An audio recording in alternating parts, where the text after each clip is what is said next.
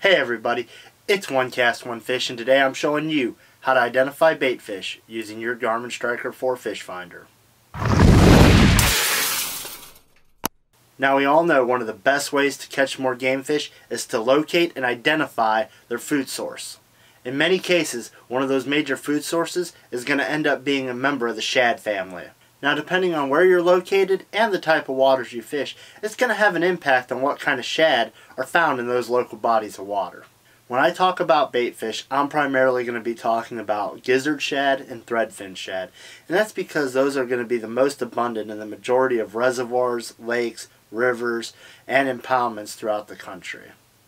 Now in many cases, these bait fish are going to be naturally occurring and self-sustaining in these fisheries. However, in some cases, bait fish may actually be stocked into a fishery to help maintain a strong forage base.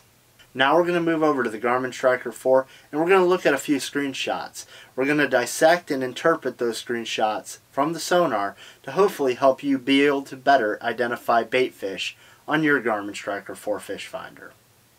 Now to help us interpret our sonar returns and know what kind of bait fish we're dealing with, we're going to learn a little bit real quick about the gizzard shad and the threadfin shad, give us a little bit of background to help us identify them better later.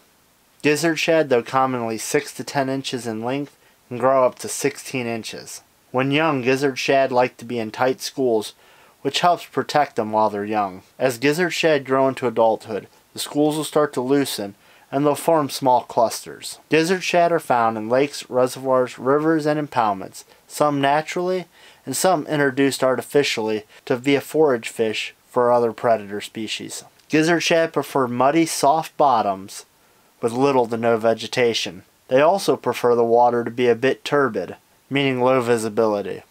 The smaller threadfin shad grows to about 4 to 6 inches in length. Threadfin shad are a tight schooling bait fish and most associated with bait balls that you see on your sonar screen. Threadfin shad are found in lakes, reservoirs, rivers, and impoundments, many times occurring naturally and self-sustaining, but sometimes introduced as a forage fish for other predator species. Threadfin shad are often found in clear, open water in the mid to upper levels of the water column. Our first sonar image is going to come from an upper creek arm off a large lake. Now we're going to look at our sonar screen and try to interpret the image that we see.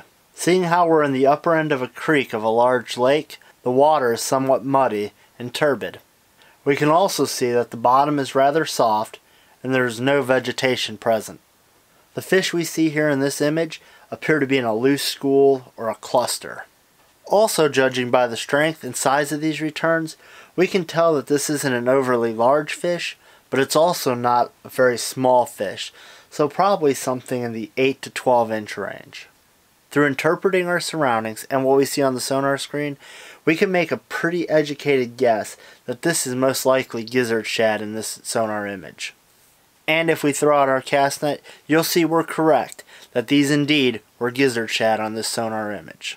Our next images are going to take us out to the main lake, specifically around a channel that goes under a bridge. Since this area is located on the main lake, the water has good clarity and high visibility. If you look closely, you'll see this image shows our bait fish in a close, tight-knit group. Also looking closely at the image, we'll notice that since no individual fish really stand out on the sonar, that we can assume that these are probably very small fish, probably something in the 4 to 6 inch range. Through interpreting our surroundings and what we see on the sonar screen, we can make a pretty educated guess as to what we see here are threadfin shad.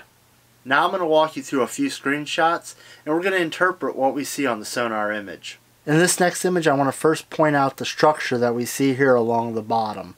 If you look closely, you'll be able to see that it appears that there's some fish that are hanging around that structure.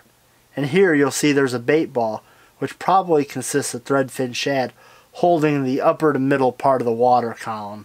Here again we'll notice the fish, along with some very small bait balls that these fish are probably keying on. Now this next image is pretty interesting because it shows some sort of large structure on the bottom, along with some predatory fish, but also you'll see that there's bait fish keying to this structure as well.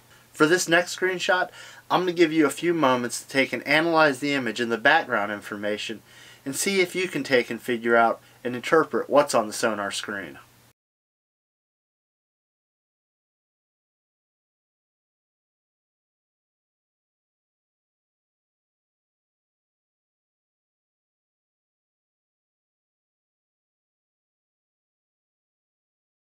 If you were able to identify the structure, fish, and the bait fish in this image, then you're on the right track.